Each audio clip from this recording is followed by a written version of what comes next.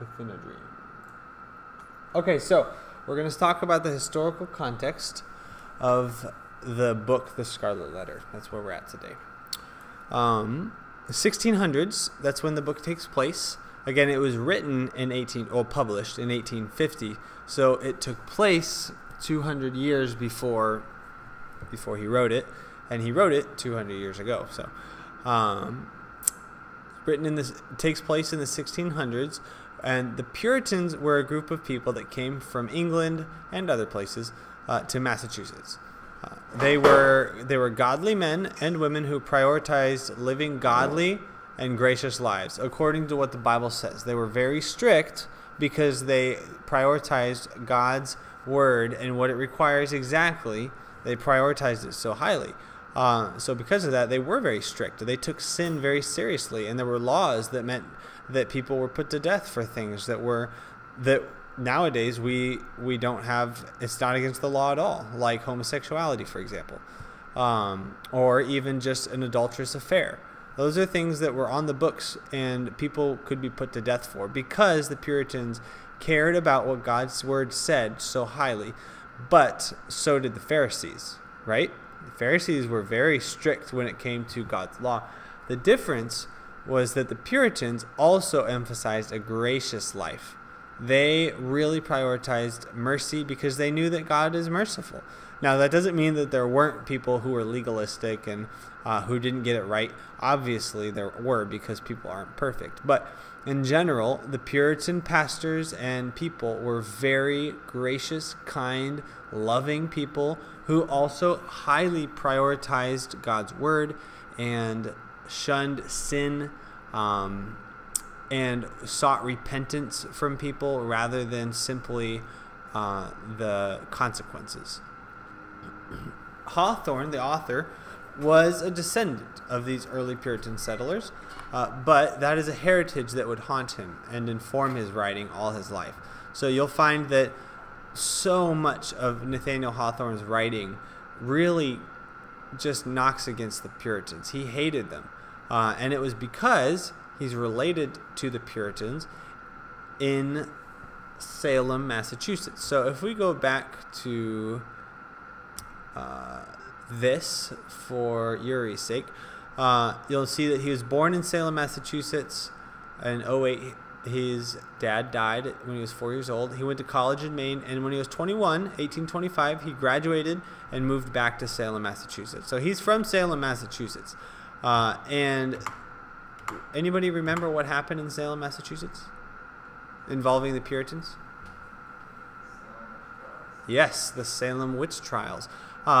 Nathaniel Hawthorne's great-great-great-grandfather, John Hawthorne, was one of the judges on the panel that sentenced the little girls to death in the Salem witch trials. So he could never let that go. He hated that he was related to the Puritans, and he just hated the Puritans for that. He thought that was just so wrong what happened there. That's a little bit of background as far as who Nathaniel Hawthorne is, his ideas of the Puritans. As you read the Scarlet Letter, I want you to get a sense for how he's treating the Puritans, how he's portraying them, and then compare what the Puritans are like in the Scarlet Letter with what they are like in their own literature when we read their literature in Unit 2. So in Unit 2, we're going to read their own works of from what they were like and what their people were like and what they taught and who they were, and compare what you think of Nathaniel Hawthorne's version of the Puritans and their own version of themselves. Okay? So I want you to have that in mind. So let's talk about adultery. What is adultery? How would you define adultery? And try to speak up. I have my microphone here so that you can, but still, you're going to have to really speak up. What would you say is adultery?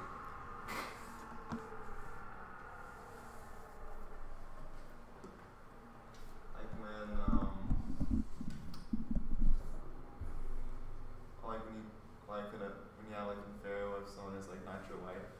Okay. Or husband. Okay. So when you have an affair with someone who's not your spouse. Yeah. A sexual affair? Yeah.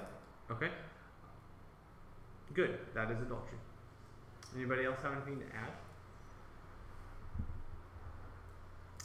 What if you're not married? Or what if one of them is married and the other one's not? Is it adultery for both?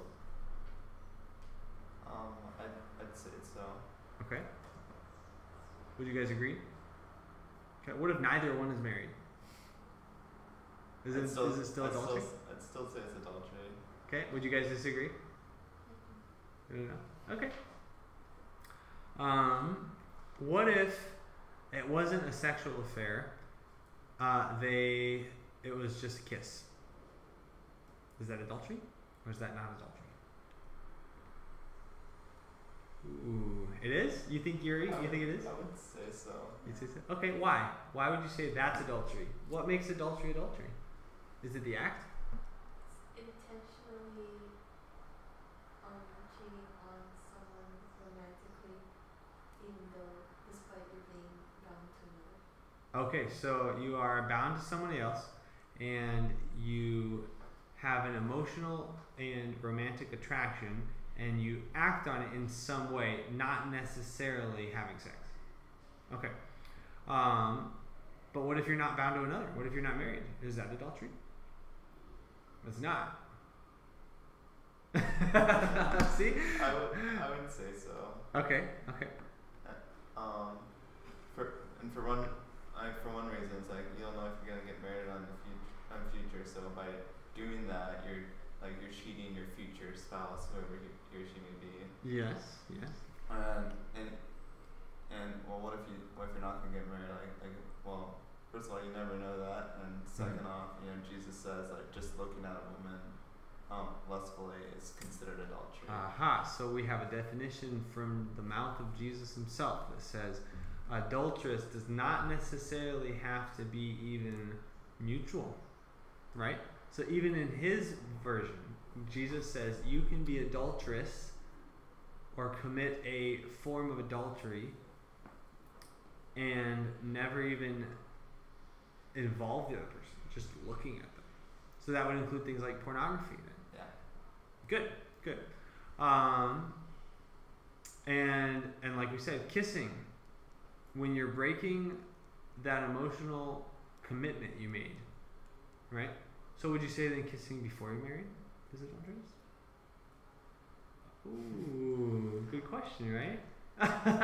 Yeah, it's something to think about.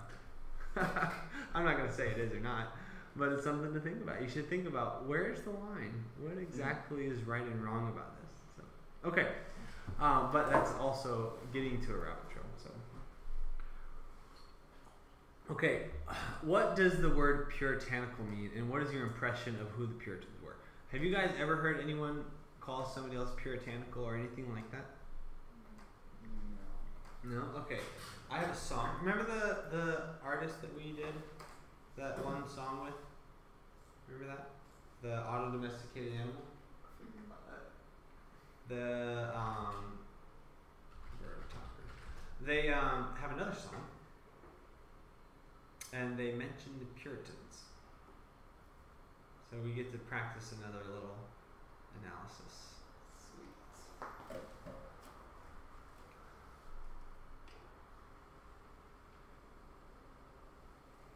Is there a way to show lyrics as the song plays on iTunes?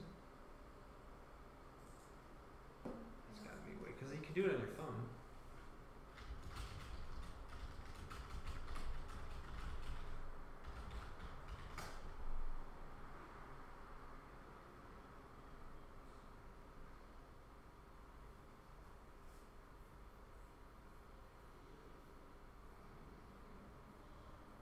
It looks like you can't on the computer. Or maybe it's a Windows thing. I'll find the lyrics.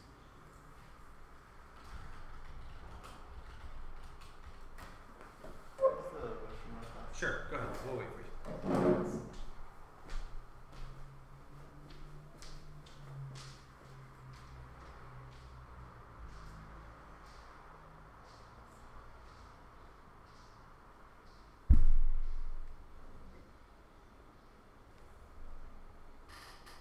How far did you guys make it in your reading? I'm still in chapter 2. Okay. I got to the part where she's heading towards a trial on the path and there's people around her watching. Okay. Good. Have you read any more of Way of Kings? Not yet. Or really, I was just like, Yeah. yeah. That's okay. It's not a problem.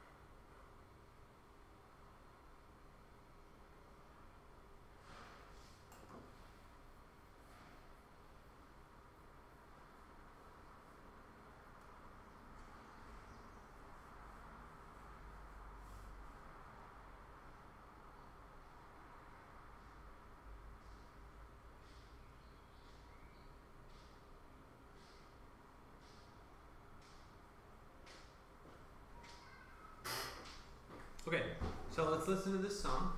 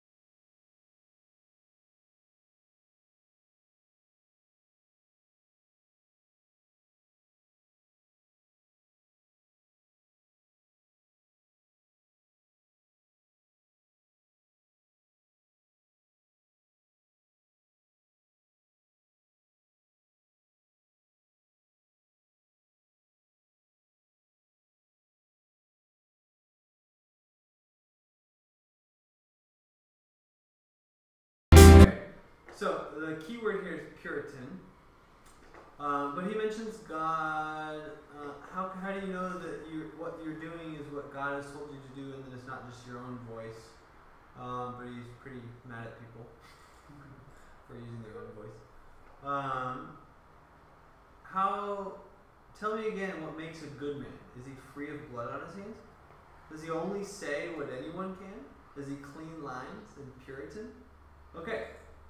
In that context, what does Puritan mean? What does he mean? Someone who is pure, free of bad things or bad sins. Okay, pure and free of having committed sins. Is that what you said? Okay. Would you guys add anything to that?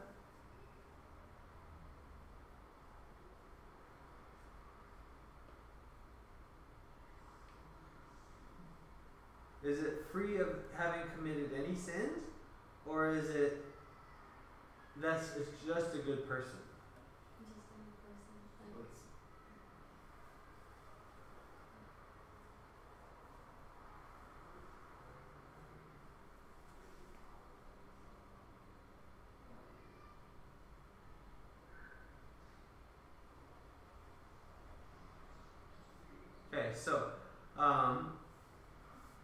it's kind of on the verge. I'm not sure if he's saying just simply, is it a good person, or if he's using this with the cultural context that we now have of Puritan. Somebody who thinks that they're perfect. Oh, I never do anything wrong, right? And I kind of get that sense because of the second verse, which is why I included it. Tell me again how you can talk to God and how He tells you what to do, and how you're sure it's not your own voice disguised as something absolute. So somebody who thinks like this is going to think it might be somebody who justifies everything they do and thinks they don't do anything wrong. You see what I mean? Now, I'm not sure that's how the extent to which he's using Puritan, but you can see that people do use Puritan in that way. They think of Puritan people as people who are high and mighty on their high horse and holier than thou people. That's the idea that people have of Puritans, and it comes back to this book. It's because in part because Nathaniel Hawthorne wrote this book and it became so popular, populated this false interpretation of who the Puritans were, that so many people use the Puritan name to describe that kind of person. The kind of person that the Puritans are in the book. But that's not who they were. And I hate the book for that reason. And every year I feel better about using it. But right at the beginning even, I was like, I don't want to use this book because it's so inaccurate. That's not who the Puritans were.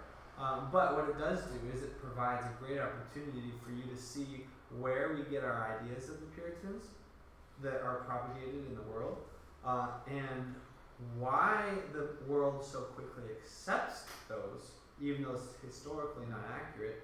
And then Unit 2, we read what the Puritans actually wrote about themselves and what they were like. So, and we correct their ideas. So I like using the book more and more. But it's important to recognize that the Puritans are labeled incorrectly. Okay. So why is that? It's because they prioritized saying no to sin and dealing with sin seriously. And our world, our culture does not do that anymore. We trivialize sin. For example, I just watched a movie last night with my wife, Sleepless in Seattle, about a guy who his wife died, and then it's a love story, so he falls in love again. But we were talking about how a lot of these 80s movies, they trivialize sex before marriage. There wasn't anything bad in the movie, but they implied that it was normal for people to have sex before marriage. And now it is normal. Like, that is just rampant, and it's not looked down on. Even among people who say they're Christians, well, you gotta try each other out and blah, blah, blah. So that it's shifted. In the 80s and 90s, there's this huge focus on normalizing it, and now it is normal, and now they're normalizing LGBTQ problems, right? So they're trying to shift this problem because they're always running away from God's standard. God says it's wrong, and that doesn't ever change, but they're trying to run further and further away from that standard. The world doesn't like people like the Puritans who stand on God's standard and say, no, adultery is serious. Fornication is serious. So what Nathaniel Hawthorne has done is he's taken the idea of adultery, which was against the law back then, so that you could be put to death for it, because that's what the Bible says in the Old Testament. And the Old Testament law is good, even if we don't use all those laws now. It's not a bad thing. So they used that law. They said you should be put to death for the sin of adultery, because sin is serious, and we don't want a community that accepts that sin, and so we weed it out, right? What he's done is he has made a mockery of them. So in the story, she commits adultery, and she is shamed for her sin. And this is why we had the conversation about shame and embarrassment and ostracizing people. So that she is shamed for her sin, and it's looked on as a mercy overmuch is what one of the gossiping women say. They say, oh, the magistrates are being too merciful to her. She should be put to death. But instead, they're just shaming her. But that's just so backwards, because they're not being merciful to her, because as we read in the story, the community ostracizes her and shames her. Is shaming and ostracizing ever called for in God's word? No, it's not. And so what Nathaniel Hawthorne has done is he's twisted it. He's taken what the Puritans were trying to do in living according to God's word. He's flipped it on its head, called it merciful, but what he's calling merciful is not according to what God's word says. So he's twisted things. It's not accurate, but it's important to see it in the book and in the story as we read, because everybody else in the world takes him at his word. Nathaniel Hawthorne says the Puritans were like that. Yeah, don't get off your high horse. Don't be holier than thou. Don't be a Puritan. When in reality, if we were more like Puritans, a lot more of the problems we see today would not be here. So, we're going to get into more of the Puritans specifically next unit. But this unit, I really want you to pay attention to the language that Hawthorne uses to describe the Puritans, because part of analysis is these key words, right?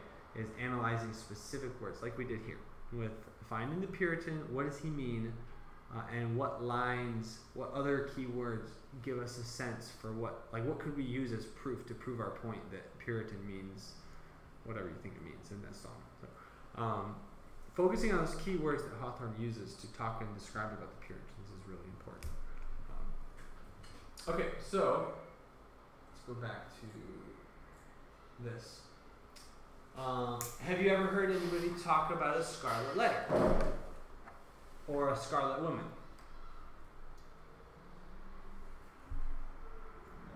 No. No? Yes, you have, Yuri? Where? Probably in a book, right? Yeah. Where? What did it say? Do you remember? I remember what it says specifically. It's like white is pure and red is like tarnished. Is what? Red is like tarnished. Tarnished. Ooh, okay, good. Anything else that you can remember to add to that? Okay, so white is pure and red is tarnished. Good. And you're right, that red, that scarlet, is going to come from this story. So scarlet means tainted in the story. It means the woman who's given the scarlet letter is branded with a big red letter A for adultery. And because she's tainted. She is not a virgin, she has a baby, and she has no man.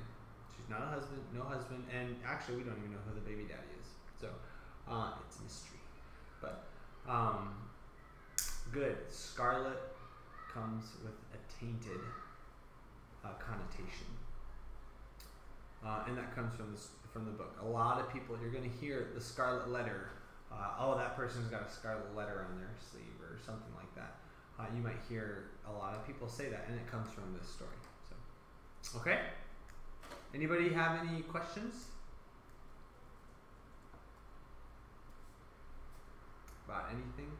Yuri, even anything that maybe from yesterday, besides just like what did you cover? Because you can look at the PowerPoint. But. Okay. All right.